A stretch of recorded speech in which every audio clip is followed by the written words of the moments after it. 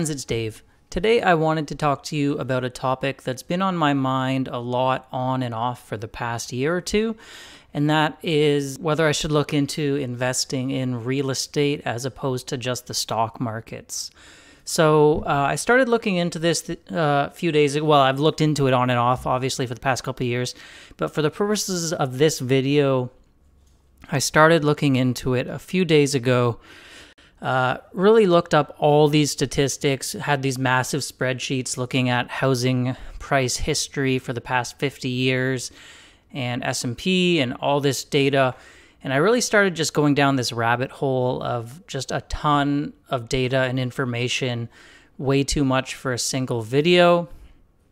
So what I've decided to do is kind of back it up and really just take a extremely simplified approach to give us a little high-level overview of why you might want to buy one asset class versus the other. Spoiler alert, if you're not planning to stay to the end of the video, as with a lot of things, this really just comes down to personal preference and what type of investment works better for you as an investor.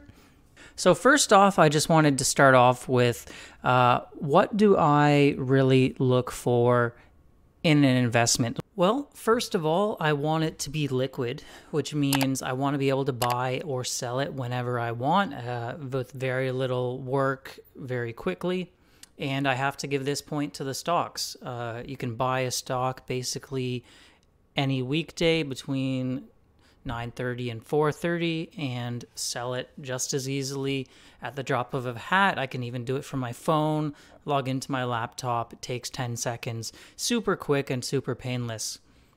Now, on the other hand, it can take months of searching to buy a investment property. For the purposes of this video, I'm just going to assume I'm talking about a rental house.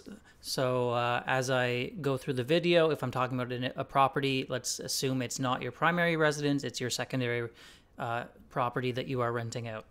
So yeah, you have to deal with finding a place, agents, selling. It can really take months. It's a whole process to sell your house. So definitely in terms of liquidity, it's a big point in favor of the stocks versus the real estate.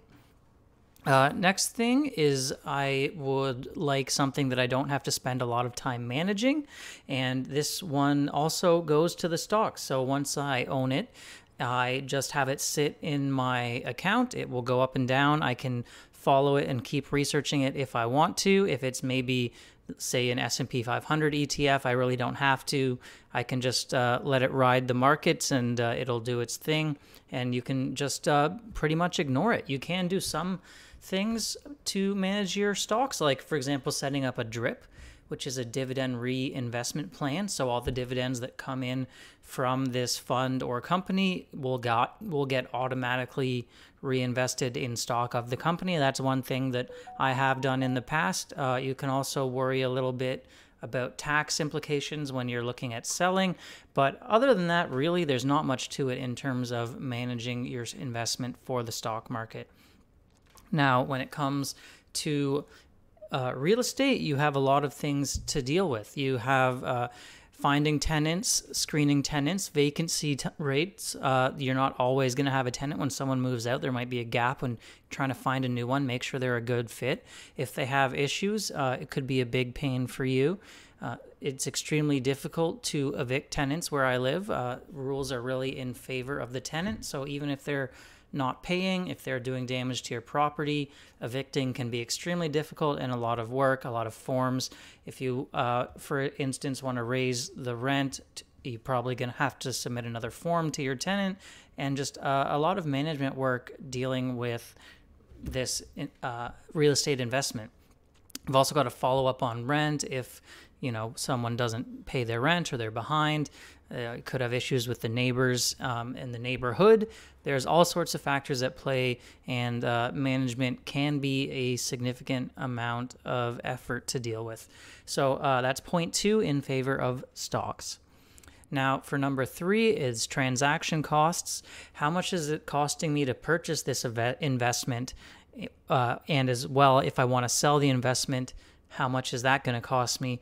And this point once again goes to the stock market. It's never been easier or cheaper to buy and sell stocks. A lot of apps and brokerages now offer free trades for certain companies or certain ETFs. Now, even if they're not free trades, you're looking at probably a few bucks in order to buy a significant quantity of shares. It's extremely cheap. And the same again when you go to sell it, very cheap in order to sell your investment. When it comes to a house, you're going to have to deal with a real estate agent unless you are one yourself, and that will likely cost you several $1,000s taken out of the closing price of the house. There will be a seller agent as well.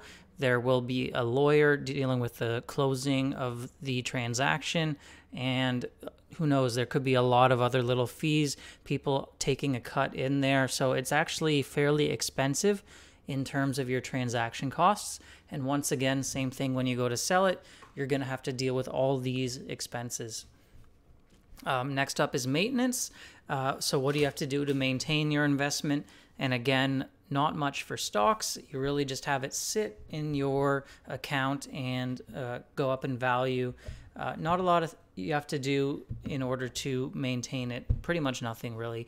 When it comes to your house, it could be a lot, right? So you can either pay people to maintain your property for you or do it yourself, and that'll be a lot of work or a lot of money. You could have to replace your roof at a certain point. You could have to replace your furnace, appliances, do any repairs. All sorts of things go wrong with houses and need to be fixed all the time. So you have to bear that in mind and put in the time and money in order to maintain this valuable asset of yours. Lots of upkeep. Now, if you do own a condo instead of a house, you can pay maintenance fees and not have to deal with a lot of this, but there will still be some things inside your condo you'll probably have to deal with yourself, and those maintenance fees can be pretty pricey and just continually go up. And also, it's completely out of your control what the money is spent on that you're paying your maintenance fees out. So if you own a house, you can decide, oh, I think we should replace the roof this year. If you're in a condo, really the condo board is going to decide what your money is going to. So once again, that's a fourth point in favor of our stock investments, and we have 0 to real estate. So you might be thinking now that I'm extremely against real estate investing, that I much prefer stocks. And while that is true in the past, I'm really not counting out real estate investing here, because there's one final point that is massively in favor of the real estate, and this is actually a really big deal that a lot of people don't think enough of or are even scared of, and that point is leverage. So for a real estate transaction, you're looking at, for simplicity's sake, we'll say around 20% down payment. So that means you're getting basically like 500% leverage, right? So if you put $100,000 down for a house, you get a $500,000 house. That's 5x in terms of leverage.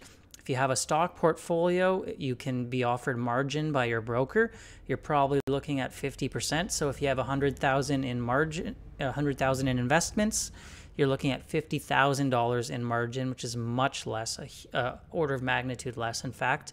And this also comes with additional risks, because if your stock portfolio fluctuates and goes down and you've used all that margin, suddenly your broker may force you to liquidate your positions, which you certainly don't want to do at that time.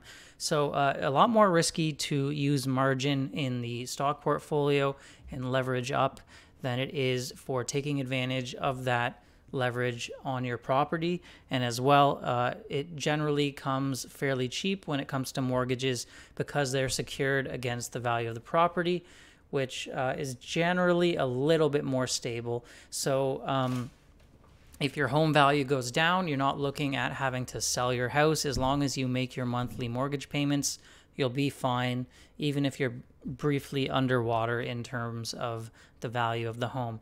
So that's a big factor in terms of benefit for the house. So let's try to dive into whether this one major factor for real estate makes up for these other four factors that are in favor of stock investing.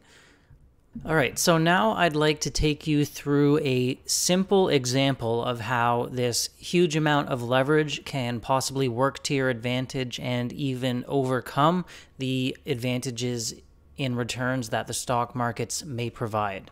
So I'm going to keep it very simple here, not get into too many details, but doing some initial research, it looks like a 29-year average in the real estate market has been about a 3.9% return annually. Whereas if you just look at the S&P 500 index, which I know is different than, say, a broad market or including foreign markets, but let's just go with the S&P 500 for simplicity, the average annualized return on that has been 9.87%. So you can see already the S&P return is almost tripling the real estate return, which would make you think that the stock market is better. But let's take a look at how this leverage is going to work.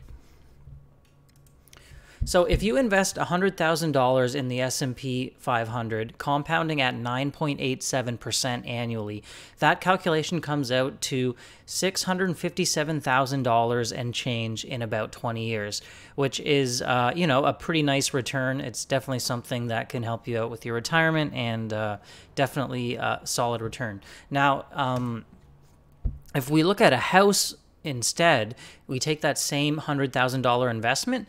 Of course, you have to subtract real estate agent commissions, lawyer fees, all sorts of fees around the sale, and you look at the down payment size of 20%. So the actual total value of the house you're buying with your $100,000, at least currently, is actually $432,000. So significantly more, obviously, than what your down payment is. Now, if we compound this $432,000 at 3.9% annually instead of just your initial investment, because you're really getting returns on the value of the entire house, not just your down payment, then your value you're looking at in 20 years is $928,000, $500. So it's actually considerably outperforming the stock portfolio by about 300,000, which is not too shabby over 20 years.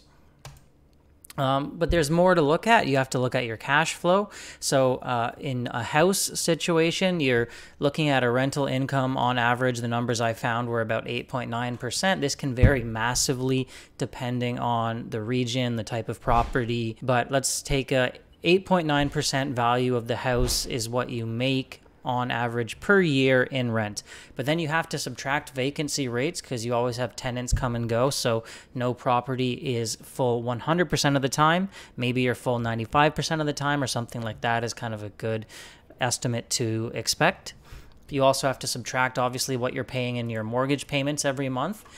Then you subtract your home insurance, all your maintenance costs. A lot of people like to put away a little bit every month for maintenance costs. So when those big ticket items do come around needing replacement, they'll have a savings in place for that. And then, of course, property taxes and any other little things you may need to spend on your house. So let's call this about 0.8% what you're making on rent, at least initially.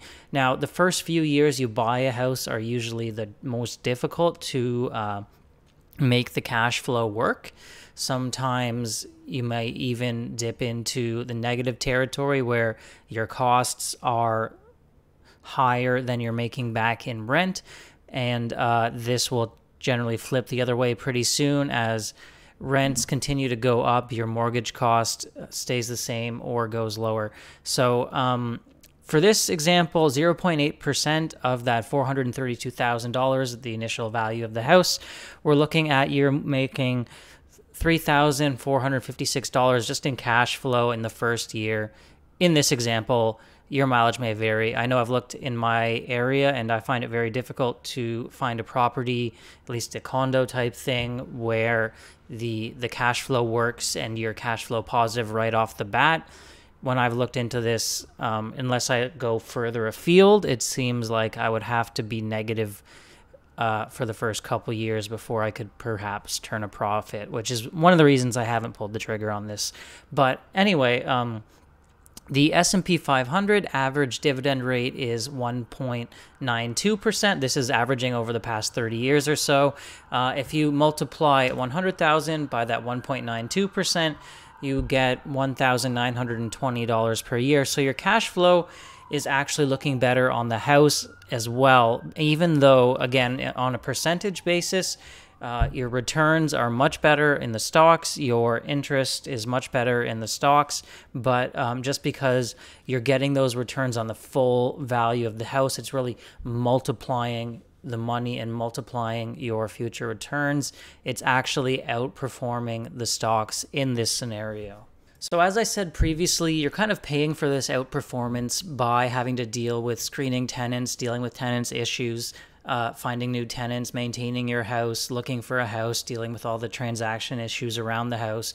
There's a ton of issues that come around when you're looking at buying property. So you're kind of paying for the leverage with that extra time, effort, and money. And each person needs to decide whether that's a right fit for them or they prefer the more perhaps laid back approach with the S&P 500. Of course, this can also change if you're investing in an individual stock that you think is significantly going to outperform the index. That can really change the math. So if you're not an indexed investor, these things can definitely vary, but you have to be extremely confident and do a lot of research to expect to outperform. And in fact, most people don't outperform. So if you're not really looking at this at an almost full-time basis, going with the indexes can be a smart move. Another factor you need to consider is that as you scale up and buy multiple properties, it can be a lot more difficult to manage. So if the first property may be worth it to you because you're getting that leverage, you're turning your first $100,000 into a $430,000 investment, and you're growing your money on that, so that may be worth it. But each property you add is going to be more and more work. So you may get to the point where it's practically a full-time job just managing your various properties. I think an interesting strategy is maybe investing to save up to buy your first property, then maybe you can buy one and then look at the stock market. It really varies depending on the person. So yeah, if you found this channel because you're a stock market investor, I mean, I definitely am too. I do think it's worth looking into real estate, potentially considering it for that massive leverage it can provide, relatively safe leverage. I have dabbled in some margin trades, but that's really high risk, and that doesn't give you nearly the amount of leverage that your mortgage can. As you add more properties, you might have to put down more money and that sort of thing. And I haven't really gotten into tax issues, and I'm not really going to do that. I'm just going to keep this video as simple as possible.